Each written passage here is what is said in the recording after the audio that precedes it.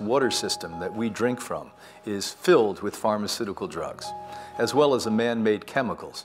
2,000 brand new chemicals that are manufactured every year with nobody testing it and nobody checking it, adding to the already thousands of chemicals that are there, multiplying into hundreds of thousands, if not more, chemicals. Now, what we do know is that the average person cannot afford a very expensive, sophisticated filtration system. So what we rely on today is distillation. And the best of all distillation units today are air extraction distilling units. And they are available worldwide, and you're going to see more and more of these available.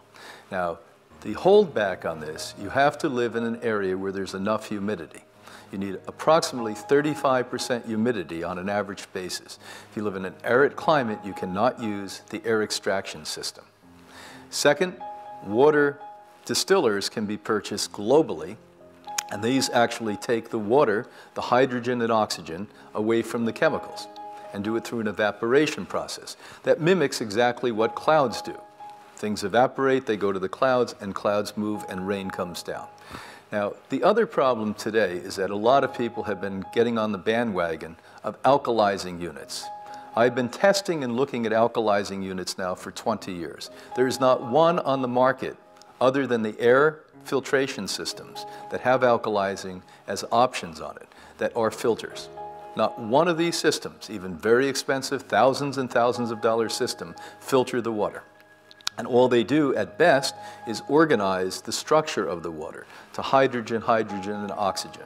And I'm not sure that happens in many of the cases. What we also know, that can be done manually for very little money. There's a flask that you can get that looks like an eggshell at the top and bottom that manually will do the same. So not alkalizing units, distillers, best of all, air extraction if you live in humid climates. When talking about bottled water, you have to be concerned about the plastic. They put a substance in there, a chemical in there, that creates elasticity in the plastic. That's a deadly poison for the human body.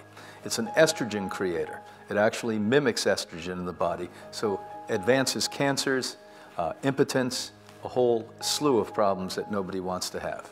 What we have to know is that some of the companies have enough ethics to put it either in bottles with glass or plastics that no longer have these PBAs in them. And if you can avoid the PBA plastic, use a good plastic, it's a good thing to do. And they do make distilled water in that way.